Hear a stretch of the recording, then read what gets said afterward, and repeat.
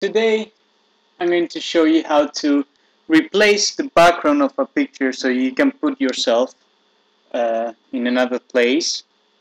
I don't know why you want to do that, but many people seems to want that effect. So just a quick tutorial. And okay, this is the final picture I did. And I'm going to show you how to put yourself or another person in another environment. So I put on Google picture of a person, got this picture, let's copy, and let's start a new project. Sorry, it's in Spanish. Okay, so I'm gonna paste the image, delete the default layer. So we need to change this background, which I don't know what it is, but I don't really care. And to do that, we're gonna use this tool. I don't know how it's called. Quick selection tool, maybe. And it's fantastic because you just simply need to select the area you want to delete, and that's it. I'm going to change the tool and use the magic wand and just like holding shift, left shift, select this area. It seems okay, but it's not. If we see here, we selected a part that we don't want. So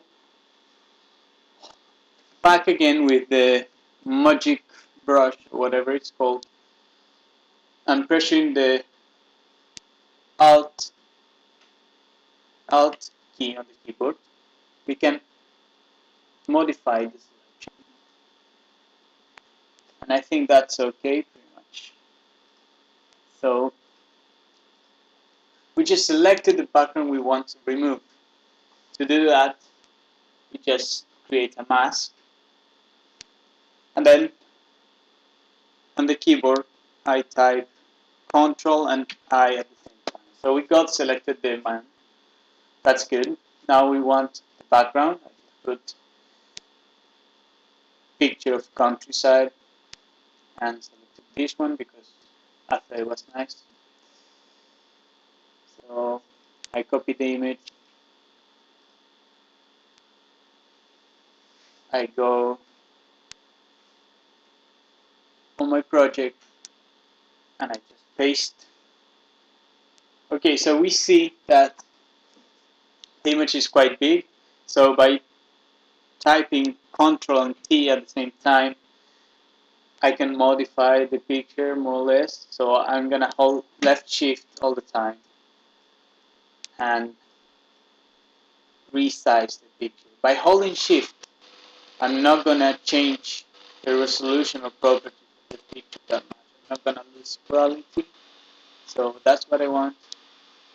So yeah, it's pretty, there's a big difference of sizes. So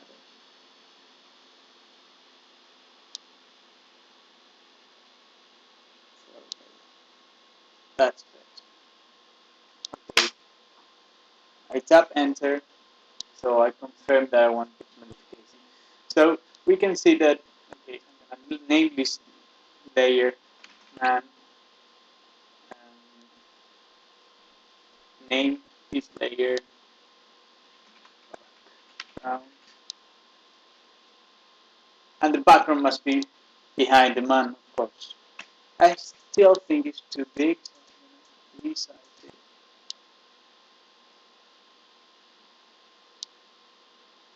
Ah, there you go. It's too small now. Okay, so we got the guy and the background. So most people will be happy with this result, but it's not perfect. The result is not perfect. So uh, we should change maybe the illumination in the picture. So first of all, we can tweak the man. I just converted this layer into a smart object. Okay, convert to smart object. Then I go to image adjustments. I guess shadows and illumination, and we tap more options. And here's how it was before, and here how we can modify it. So we can add more illumination. So get that effect when the sun is going directly to you, you turn like more red in the pictures or so. I think that's fine. That was before, that was now. It seems quite plain. So I don't care about that now. Let's change the background because usually the background is not focused like the person in front, right? So let's convert this into a smart object too and add a filter. So a Gaussian filter, maybe 3 pixels of radius, maybe 4. I think 3 is fine. So I add 3. So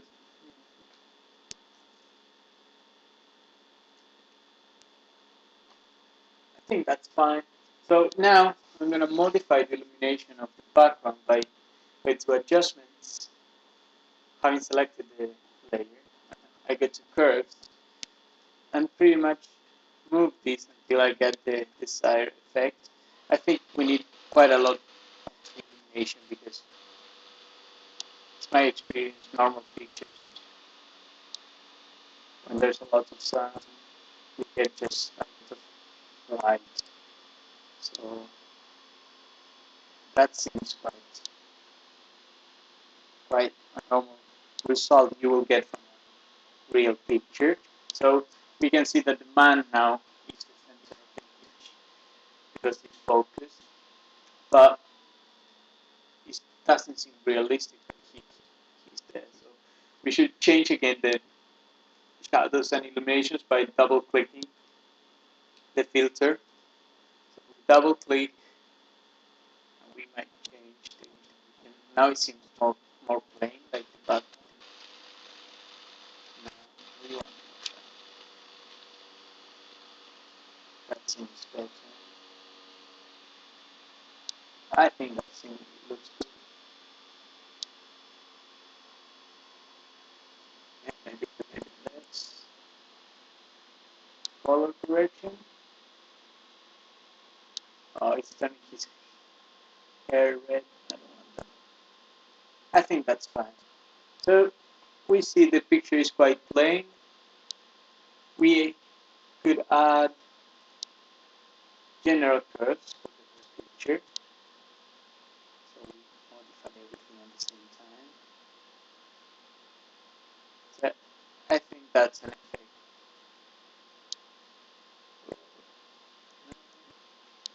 That's an effect we could get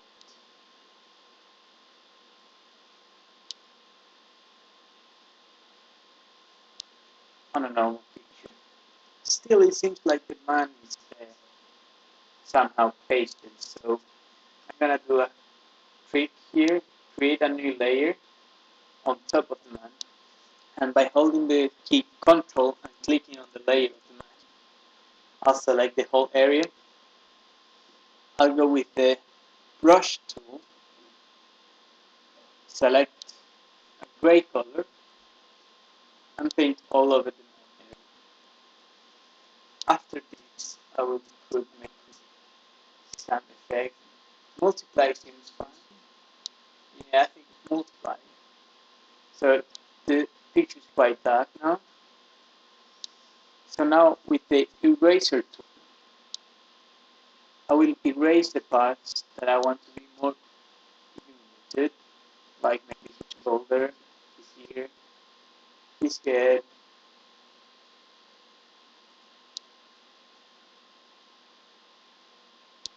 Sorry, I don't know what's happening before. So we were putting illumination. So now it seems like someone is taking the picture right in front of the man and making a shadow on top of him. Final result. Hope you liked it, and check the links down below for more tutorials and anything that I might be interested, you might be interested. So that's what I have on the links below. And don't forget to comment and suggest more tutorials.